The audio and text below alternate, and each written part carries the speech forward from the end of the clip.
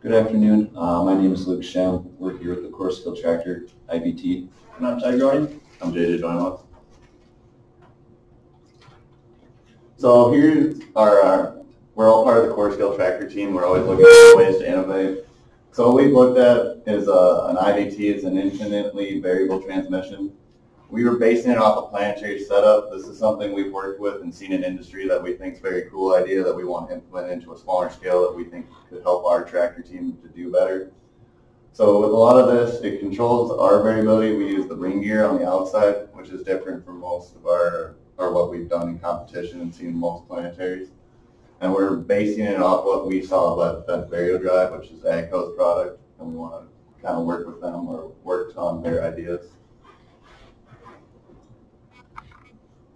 So this is the picture of the vent variable drive transmission. So they use hydraulics based off of their ring gear drive, and then it goes from they got a pump that changes displacement, and that's how they change the speed of their ring gear to get the different speed output. So as you can see, here's a picture of our Core Skill Tractor. So this kind of shows where this infinitely variable transmission will go into place.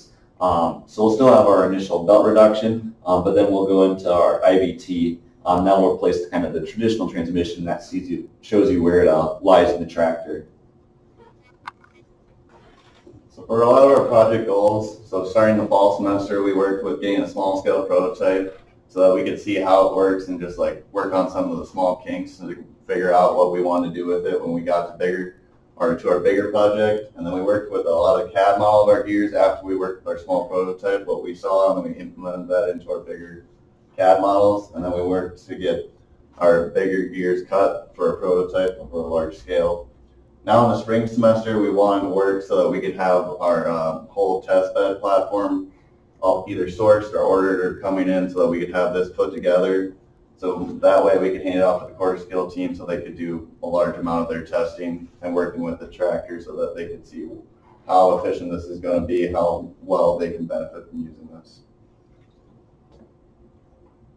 So some of the initial calculations for this process was we wanted to get it comparable to the performance we had seen with our manual transmission, but then add the additional options of the infinitely variable transmission. So how we kind of kept the same efficiency was with the IBT, we can have a lockout point where that ring gear no longer spins and we're no longer losing power to it. So we decided to have that in our pulling gear. Compared to our past transmissions in our first and second gear is where we saw the best pulling output. So we really sourced our IBT lockout point to be that 3-to-1 ratio to get the ideal pulling ratio. So yes, we have the locked out version on the left and just the infinitely variable on the right. So what it does is for a typical planetary setup, there's at least one point on the gear set that's locked in place, and then that's how you get reduction. So for our lockout point, we're just going to lock out the ring gear, so then we'll get our typical 3-to-1. All the power will be going through the planetary at a 3-to-1 ratio. The infinitely variable will have the ring gear on a set of rollers, and it can move freely along with the external gear that will power that. So that, from that, we can theoretically get a 1-to-1 ratio as well all the way down to a 3-to-1 ratio. And if we do that right, we can actually incorporate reverse with it later on. Then earlier on last year, I'm going to keep clicking, JJ, I also made a 3D printed prototype to validate this. So I had 2 electric motors run the whole thing, one for the external ring gear, one for the main sun gear, and it did come out as planned. We did get the ratio we wanted.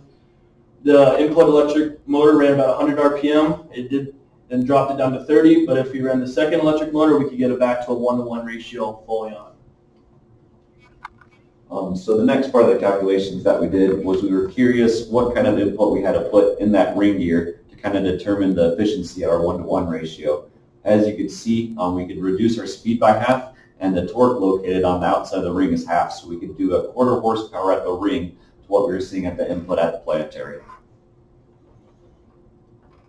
So now working with creating a full-scale prototype, we sourced a lot of parts. So we sourced some sun and driver gears from Motion Industries, and then these were going to be metal gears that we were going to use to put on our driver on our outside ring and then as our sun gear.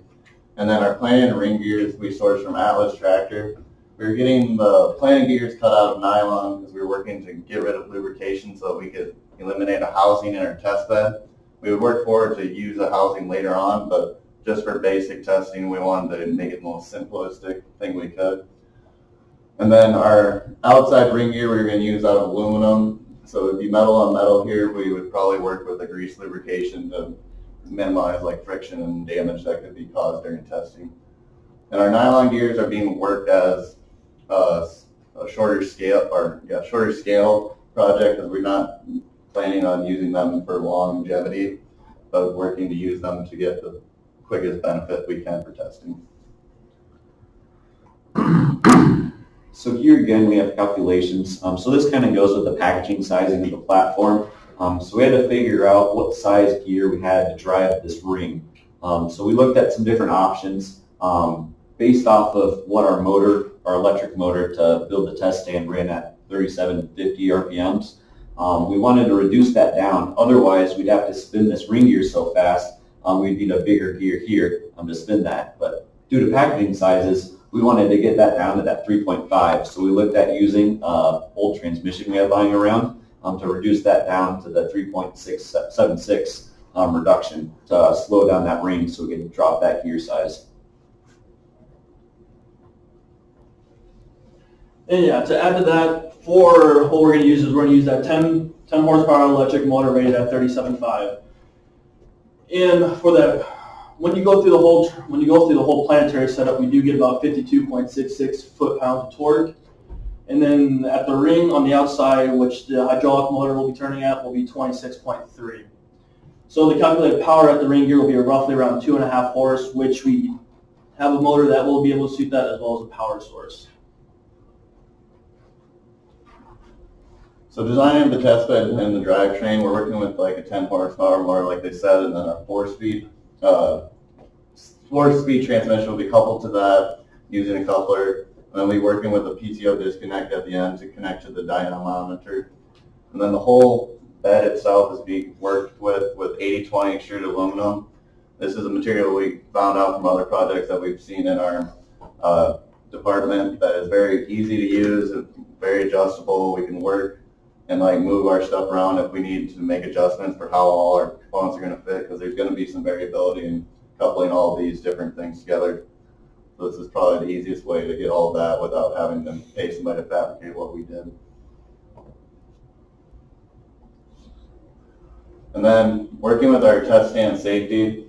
So for controls and shutoffs, we have a hydraulic flow valve that can give the operator full control of the hydraulic circuit, so you can back it off and turn it down with an easy just switch. And then we have an electrical shutdown on our motor, so you can turn the power off to the electric motor, and this will be done at a breaker at the end for the motor.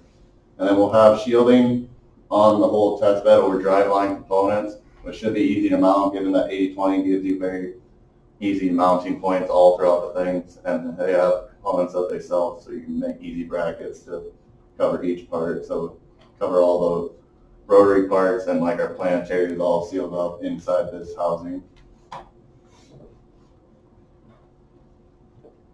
So some of the requirements, so we had a motor on hand that was a 6.5 cubic centimeter displacement and was rated at 4,000 RPM. So based off of that pinion gear we had to drive that ring, it was based off that 4,000 RPM. Then based off of that system and the torque requirements at the ring, we found that we'd need 110 PSI flowing at 6.7 gallons per minute, which would be controlled by that flow valve. So this is just a schematic for our test bed setup. Once we incorporate with the tractor, it'll be a little bit more different. It'll be more of a closed loop system, which this is. But for this, we do have our pump that will be provided by an outsource of power. We have our diverter in there, so we can send as much flow as we want to the motor to provide the speed, but we can also vary it with that. Also have pressure transducer and a flow meter to measure the horsepower that's coming from that, as well as our motor that will spin the ring gear to find that adjustable speed that we were looking for our variable transmission.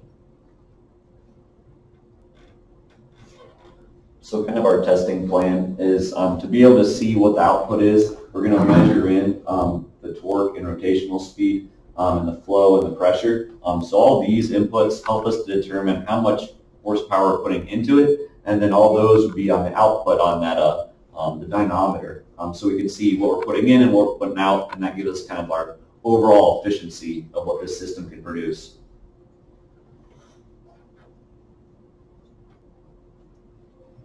So as we kind of conclude, so we're handing this off to the core scale team, but what we've been able to produce is that we've conducted the preliminary research into the system. So we've done the calculations to figure out the sizing of the components, what that looks like, how to incorporate it into the size for the tractor, and then the calculations needed to produce what horsepower the tractor output will produce, and then kind of did some preliminary stuff on efficiency to hand off to the core scale team to do the testing and develop the concept.